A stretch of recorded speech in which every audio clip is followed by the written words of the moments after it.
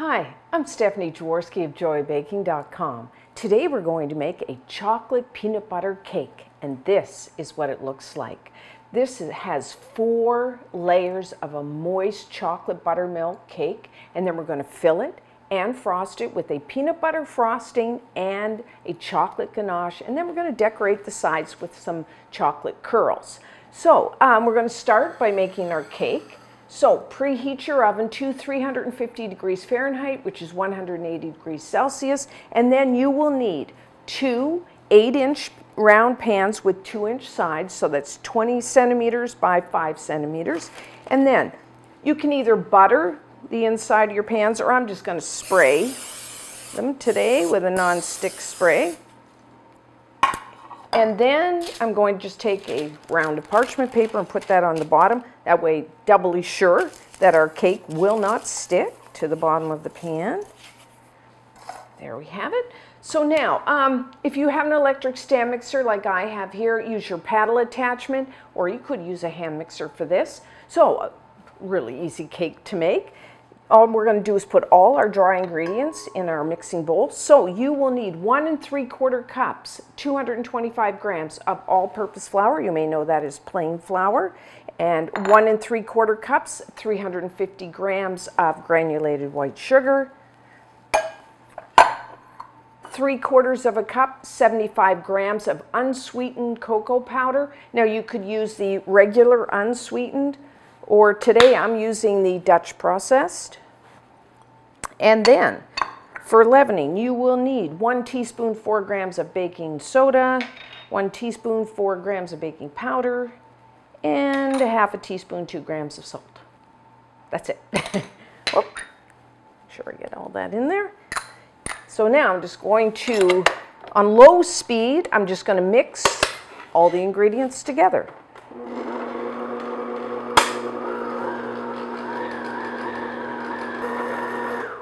Okay, so that's simple enough. So now for our wet ingredients, in a separate bowl, I'm just using a large measuring cup, I have 3 large eggs. That would be about 155 grams of eggs, and have your eggs at room temperature. I'm just going to whisk those, break them up a little. And then to that I'm going to add 1 3/4 cups, which is 420 milliliters of buttermilk. You want your buttermilk at room temperature. Now you can buy buttermilk at your store. You could use buttermilk powder, or you can just take 1 3/4 cups, 420 milliliters of milk, and add 1 3/4 tablespoons of either a lemon juice or a vinegar. Just stir that together, let it sit at room temperature about 10 minutes, and you could use that instead of the commercially made buttermilk. Then for flavoring, I'm adding 1 1/2 teaspoons, 6 grams of pure vanilla extract, and then our last ingredient is 1/2 cup, 120 milliliters of a flavorless oil. Now that could be a corn, canola, vegetable, safflower oil, whatever you have.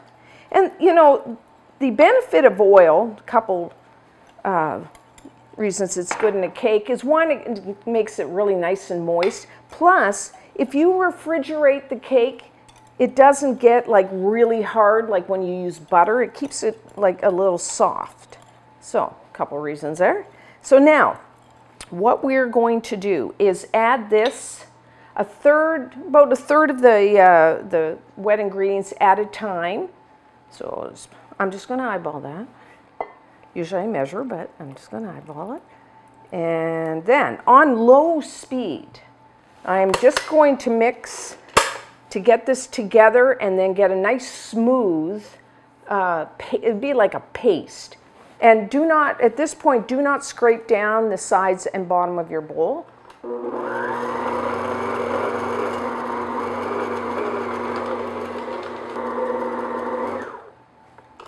Okay, that looks good. You just want to mix everything together. We don't want to scrape anything down right now because that can cause you to have a lumpy batter. So I'm just going to add another third of our liquid, and again on low speed, just mix all that together to get a nice smooth thick paste.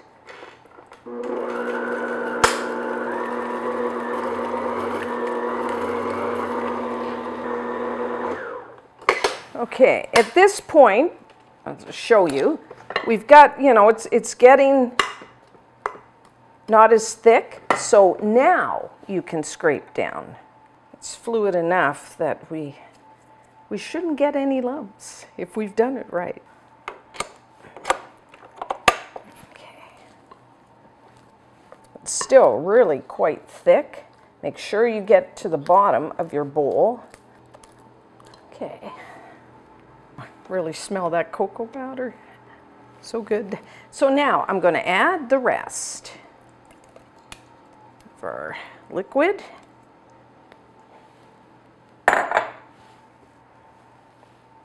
And mix it again just until everything's all together and it's nice and smooth.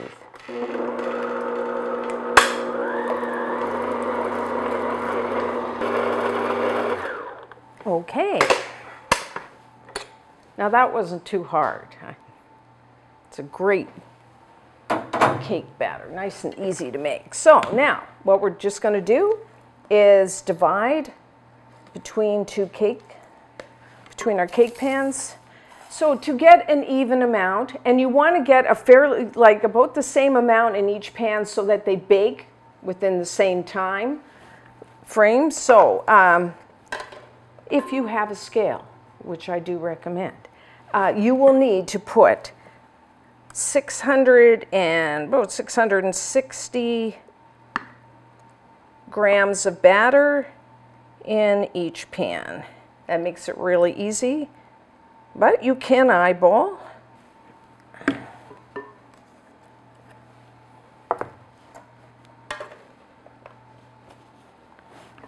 Don't forget to zero your scale.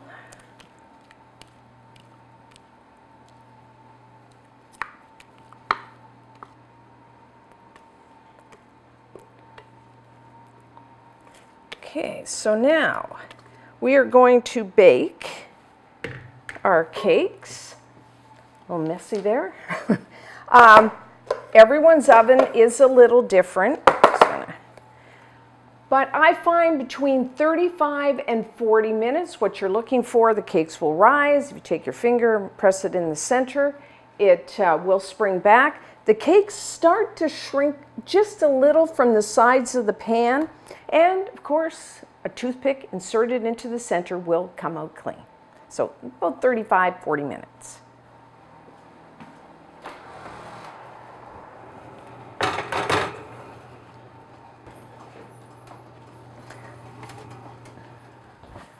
Okay. So our chocolate buttermilk cakes are done. So place them on a wire rack to cool. Now, I forgot to tell you, when you're putting two pans in the oven and baking them at the same time, put a little space between them so that there enough air goes around them as they bake. So as you can see, nice rise to them. They're starting to pull away from the sides of the pan, and a toothpick inserted in the center did come out clean. So now, I'm going to let them cool on the wire rack in the pan for about 20 minutes.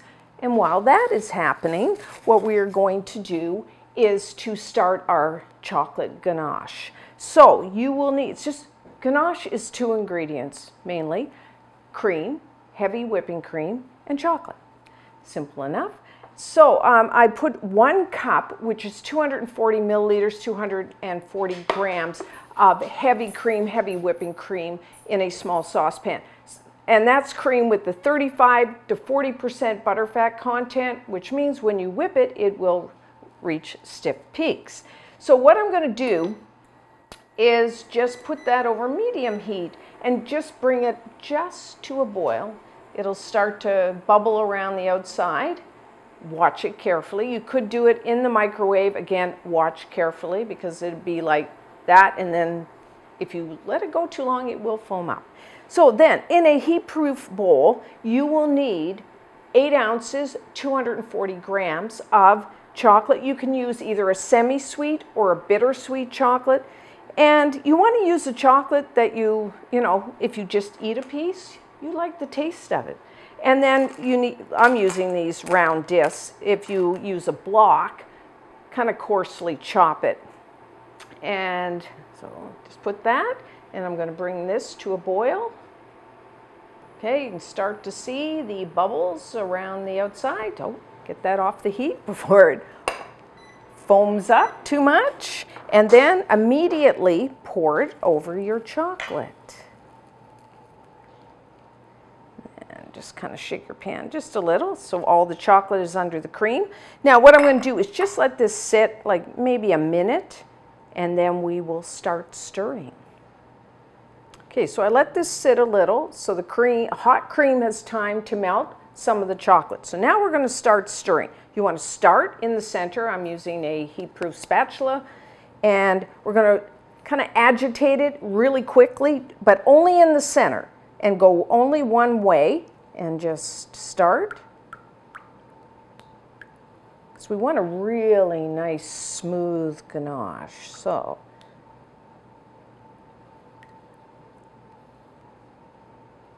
as you can see, it's starting to turn brown. You're getting the two ingredients to mix together. So we can make our circle a little bigger now. As I said, only go one way here. Okay, and a little bigger. Now I used a chocolate that has a 58% cocoa content. I don't think you want to use much less than that, because we want like this, our ganache to set up to a really nice, like where we can spread it as a filling. And make sure you use that cream with that high of percent. Otherwise, you won't get it set up. You can't use milk here. I know some people say, can I use milk to make ganache? Not in this case. We're using equal weights of chocolate and cream. So now, as you can see, it's a good mixture. So I can go around and now just stir it and get it all mixed together. Isn't that beautiful? You know, ganache, you can use it for so many things. When it's kind of like this, you could just let it cool down a bit. You could pour it over your cake as a glaze. If I covered it and put it in the fridge and got it really hard, I could make chocolate truffles out of it, or I could whip it and make a really soft and fluffy frosting. But for this case, what we are going to do is let this set up at room temperature to a really nice, soft, spreading consistency. Now that's going to take a while. I find 6-8 hours. So what I do recommend, and what I did, is I make my ganache the night before, and then I just let it sit out on the counter, and then next day when I'm ready to you know, fill and frost the cake, my ganache is already ready. So it's kind of a do-ahead step.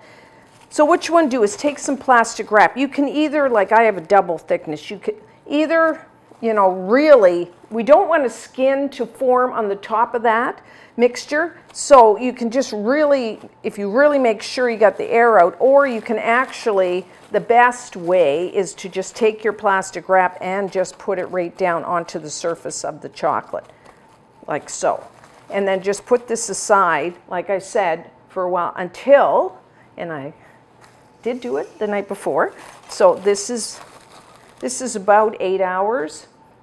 So I will, as you can see, this one's kind of all liquidy. This one,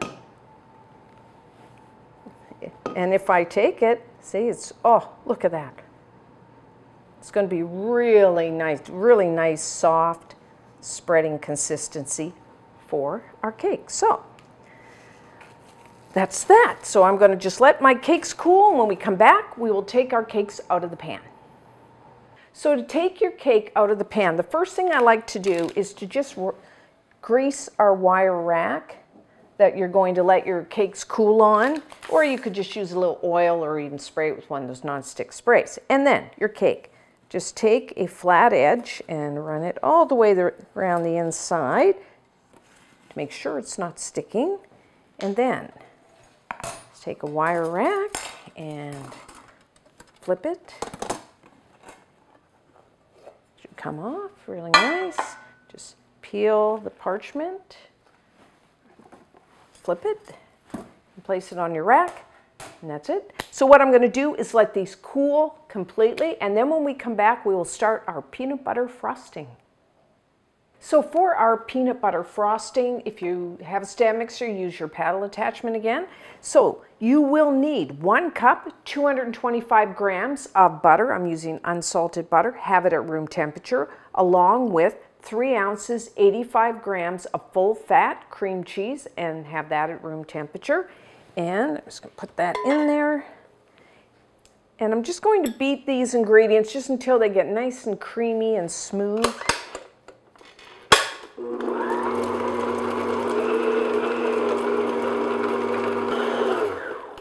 Okay, so no lumps there. So now for the rest of our ingredients, you will need peanut butter frosting. We need peanut butter, 3/4 of a cup, 185 grams of a smooth peanut butter.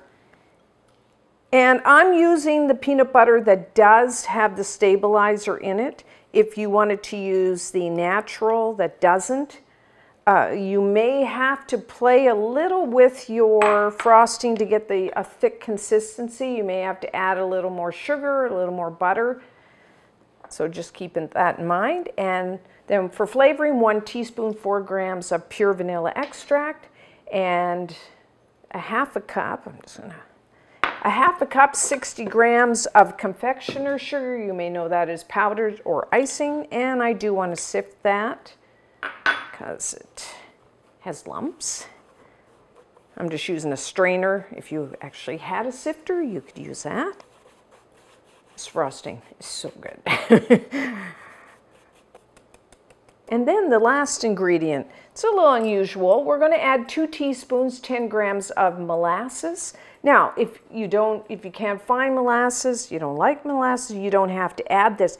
But I find it really enhances the flavor of the peanut butter frosting. So try it if you have some. So now I'm just going to beat this on medium, start on low speed, bring it up to medium, just until it's all mixed together. And we want it a little light and fluffy.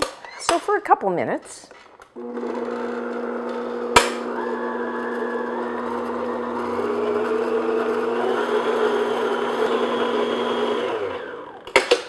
Okay, so that's our frosting. As you're mixing this a couple times, stop your mixer, scrape down your bowl just to make sure everything gets all mixed together. So this is our peanut butter frosting. Isn't that gorgeous? Can you make this ahead? Yes, you can. You could make it and refrigerate it for probably up to 5 days. But you will, if you refrigerate it, then you are going to have to bring it out and bring it up to room temperature and then rebeat it just to get some air in there. So now I'm just going to clean up, and then when I come back, we will assemble our cake. So now, to assemble our cake, if you have a turntable, that's great, perfect for doing this. If not, just flat surface is good too. So the first thing we need to do is to slice our cakes in half. I've just taken an 8-inch, 20-centimeter cake circle, just so it doesn't stick. Put my cake on there. Now, if you look down and you have a slight dome on your cake, which I do, just take your knife and we can just slice that off. Kind of get it as flat as we can. And this is for you to eat later, or as you're doing the cake, if you need a little substance. Okay, that looks pretty good. And then, so, take your long, sharp knife and go about halfway. Make just a little cut in, and then just turn your turntable and go around. Try to get it about halfway, all the way around. And then when you have meat up, then just cut through. And hopefully we've cut it in half, and there you have it. Okay, so now, clean that up a bit. So we start with a clean surface. So now I'm using, this is a cardboard cake circle. I'm using a 9-inch, 23-centimeter. You can get this at cake decorating stores, party stores, or online, Amazon. And I put a little tape on the back, masking tape, just so it'll stick onto there. And the good thing about this is it makes it really easy to pick your cake up, transfer it into the fridge, or if you're taking it somewhere, it's good.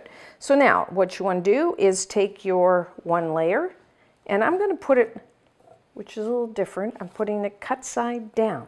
So the top of the cake is up. Because there's a lot of crumbs to this cake, and if I want to put the frosting in there, I don't want it, you know, getting mixed up in there too much. So what you will need first, we're going to alternate layers between the peanut butter frosting and the chocolate ganache. You will need a half a cup, which is 150 grams of your peanut butter frosting. Put that on there, and I have measured it all out. Scales, again, good for this. Okay, and then you can just take a spatula and spread it out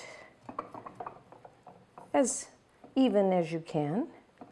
I can smell the peanut butter, or I can smell the chocolate. Actually, I'll tell you now, this kind of tastes like a peanut butter cup. So if you like a peanut butter cup, you're going to love this cake. Try to get it fairly even. You can kind of go down and take a look. And then I'm going to just take a spatula and then just kind of have it in even, like straight, and just go around, try to get it, you know, so it's a fairly even layer. Otherwise, we could have a lopsided cake, which, you know, we can fix that, but it's better if we try to start off pretty flat. Okay, so that's that. And so then we take next part. Whoop, piece fell off there. And you want the cut side down. I'm just gonna, well, a piece came off. I'm just gonna fit that right in there. No one will ever know but us.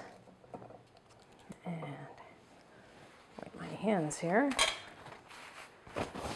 And now we're going to put our chocolate ganache. Again, half a cup, 150 grams. I've pre-measured. If you're, you know, doing this, if you're organized and have everything out, it does make it a little easier because, you know, it can get a little stressful if you're not used to assembling this type of layer cake. And we want to make it as easy as possible for us, ourselves. So again, just spread that out.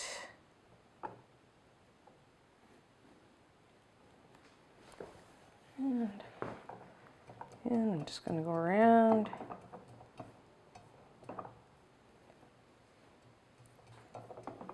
Okay, that's that. And next, again, I want the top of the cake facing up. You can just kind of press down a little to compact that.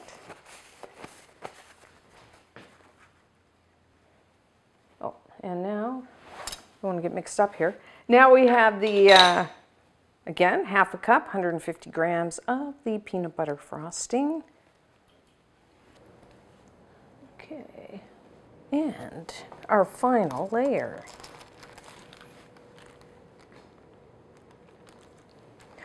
And you could make your cakes ahead of time. I don't know whether I mentioned that. And then you could just keep them in the fridge overnight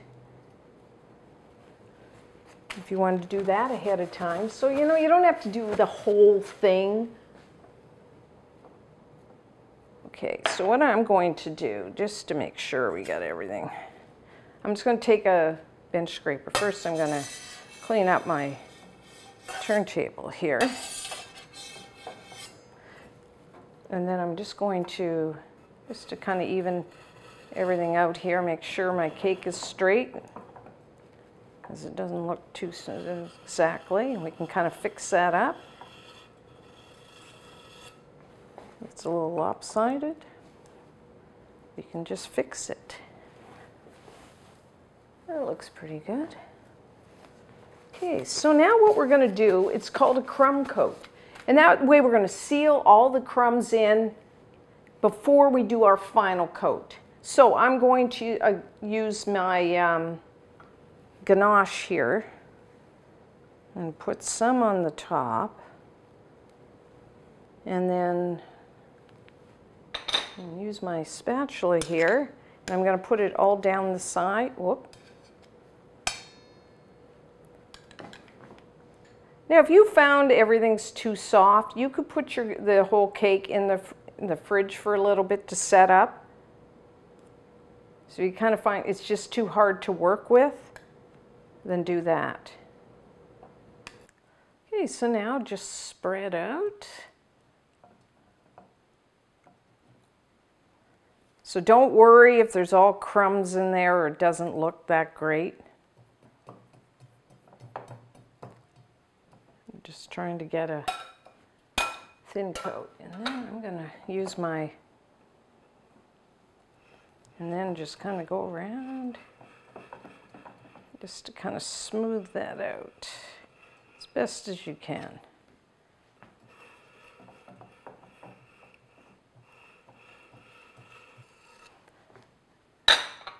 So you can fuss as much as you want, and then just, if you want to get the, like around the edge, just take your,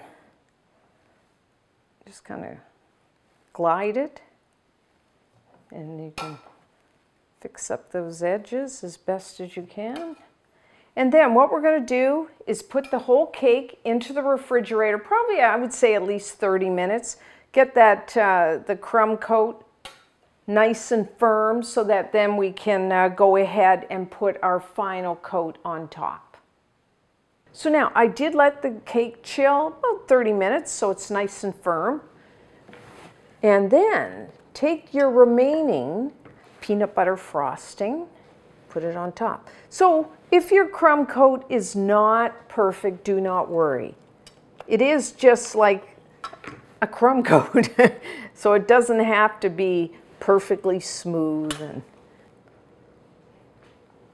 And then we are just going to, with a spatula, or an offset spatula, or a straight spatula, or even the back of a spoon or a knife, just spread it out right to the edge.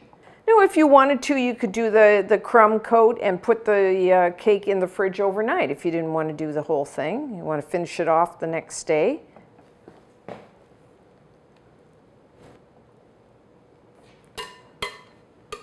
Now I'm just going to take my spatula and kind of smooth that out.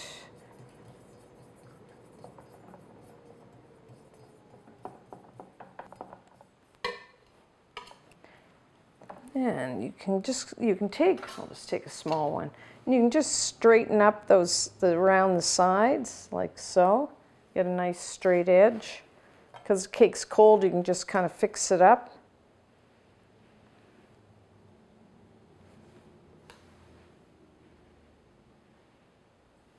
Hey, that looks pretty good.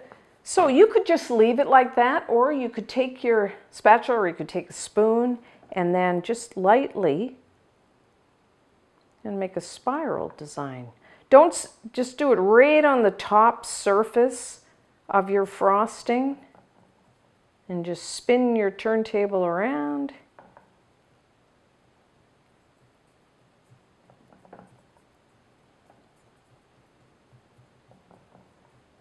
All the way into the center. And there you have it. Okay, so you can just, fix up your sides. And then what I'm going to do is put this back into the refrigerator about 15 minutes to firm that up, and then we will do our final coat of ganache on the sides. So now our peanut butter frosting is firm. So let's put that back up there. And we are going to put our final coat on the sides of our ganache. So with the leftover ganache that you have, I just take a little spatula, and then I'm just going to first just kind of spread it all the way around. Make sure you get to the bottom. So now I've kind of covered the crumb coat with a layer of ganache. Now, if you wanted to, you could just kind of do swirls in that around the side. Or what I'm going to do is I'm going to actually put some chocolate curls and shavings on top of the ganache. So I want a real nice, smooth coat of my ganache. So I'm going to use my scraper again, hold it, and just go around, spin your turntable into a nice, now because we're going to put curls, it doesn't have to be perfect. I know, it's hard not to keep fussing and fussing with this. And then if you have, like here where it's a little rough, you could just fill that in with the, take a little, put it there, and then spin. Like I said, fuss as much as you want.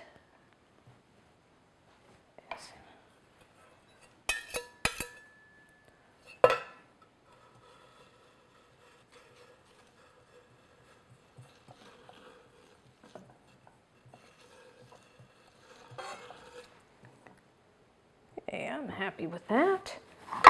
So now the final step is I have, like I said, you could use curls, shavings, grated chocolate. You don't have to put anything. You could use some chopped nuts, chocolate sprinkles. So what I'm going to do, you can just kind of tilt your cake up like this, and I actually prefer to put it down on. You could hold it if you feel confident and just press like this all the way around.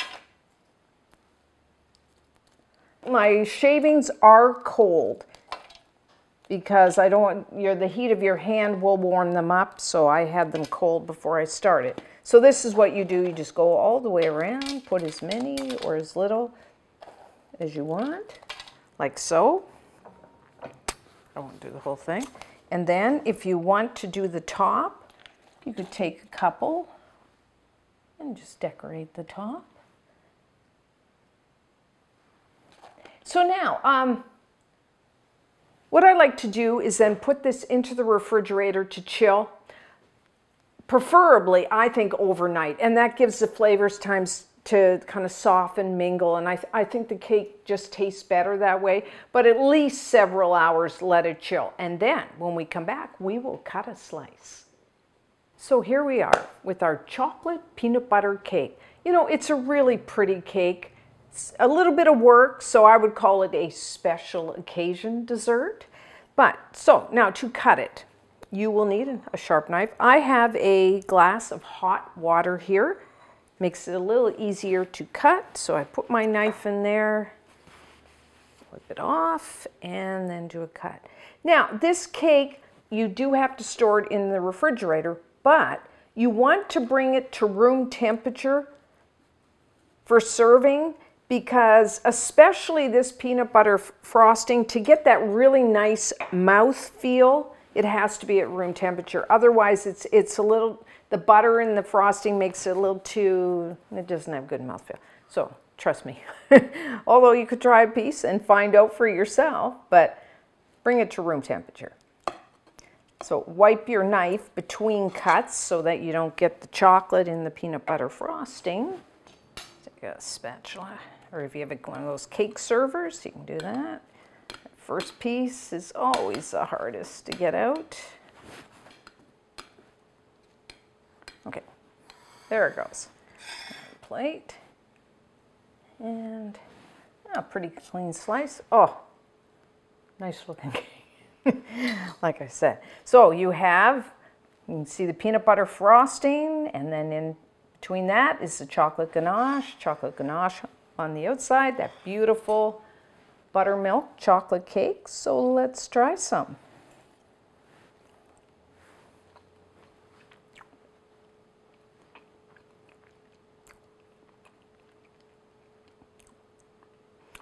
So you have that really moist, dense chocolate buttermilk cake. And the buttermilk makes it nice and tender along with the oil. And then, of course, peanut butter frosting. It just has really nice mouthfeel. And then the cream cheese adds a little bit of tanginess and offsets the sweetness from the peanut butter. And then, of course, chocolate ganache. Can't beat chocolate. And then, you know, just the combination. It looks nice. It looks fantastic. And it just tastes just as good. So really, and you can freeze this cake well wrapped. A good idea, get yourself a cake box. Great way to store it. Take it to someone's house. Try this one. And until next time, I'm Stephanie Jaworski of JoyaBaking.com.